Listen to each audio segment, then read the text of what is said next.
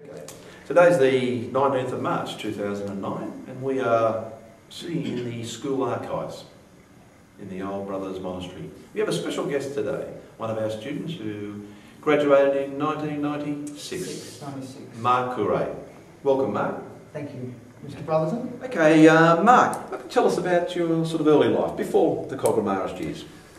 Well, my brothers and I were born and bred in Hurstville Grove. We went to St Joseph's at Oakley, and we then went to Penshurst Marist from Year 7 to Year 10. And after Year 10 we went to Kogarah Marist, all three of us. Myself graduated in 1996, my two younger brothers, Paul, who graduated in 1999, and John, who graduated in 2002. Right. Okay, those times. You were at Kogarah for 2 years. Kevin Green was saying just the other day he was at Kogarah for 2 years, a good 20 years earlier, and he said sometimes the Penshurst guys felt a little bit like tourists. They were only in here for a short time. Yeah, that was the impression we got. That was the feel we got. But you know, we tried to mix with the other boys. You know, we had people from obviously Year 10 Kogarah Marist moving on. We also had people from De La Salle Kingsgrove as the other feeder school for Kogarah Marist. But we did our best to blend in. We did our best to mix and mingle with other people. And I think we can confidently say we thoroughly enjoyed it. It was certainly a good final 2 years of high school. Good. Any teachers, students sort of stand out from those days? Well, other than yourself, of course. Of course. That's a given.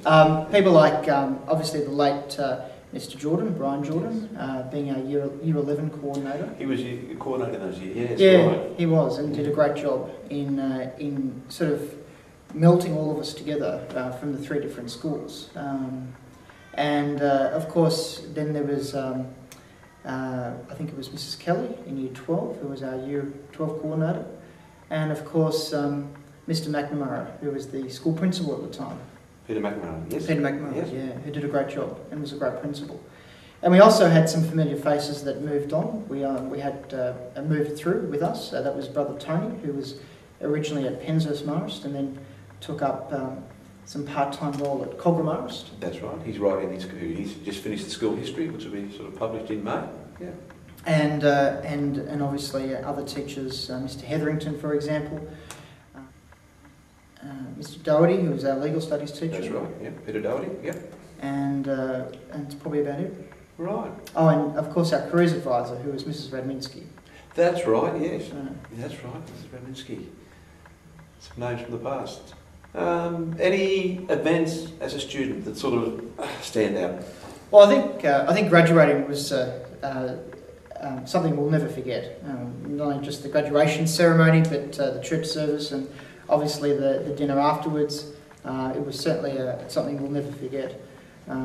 School camp was certainly something that we'll never forget. It was a great school camp in Barrow, I think, Mittagong. That's right, yeah. Let's go down there today. Yeah, and of course, I suppose one thing we'll never forget is actually entering Year 11. A brand new school, a much larger school than Penshurst Marist with hundreds more kids. And obviously that was certainly a big thing and something we won't forget, particularly coming from a small school like Penshurst Marist. Sure. Okay, you graduated from Kogarah Marist, and what's happened since?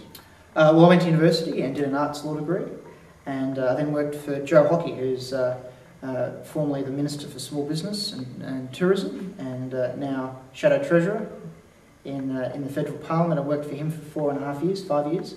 And since then, I left in 2006, and since then I've got my own business in finance, and I was elected to Kogarah Council as an alderman in 2002. Wow, I've been there ever since. That's 7 years then. Time has got by. And how have you found that? Council? Yeah, yeah, good. No, very good. Yeah. I was re-elected again last year, and my area covers Hurstville Grove and Oakley and Penshurst Moortown. And like the West Ward, isn't it? Doing many good things there. Roads and footpaths, and obviously limiting the amount of overdevelopment that's occurring. Across the area? Across the area, yeah. Well, thank you, mate. Thank you for giving up your time. I know you've got a busy schedule. You've got another meeting tonight or another interview tonight. And again, the school thanks you. And this will be part of our sort of archives, this interview. And again, thanks a lot for coming today. Pleasure. Thank you. Thank you.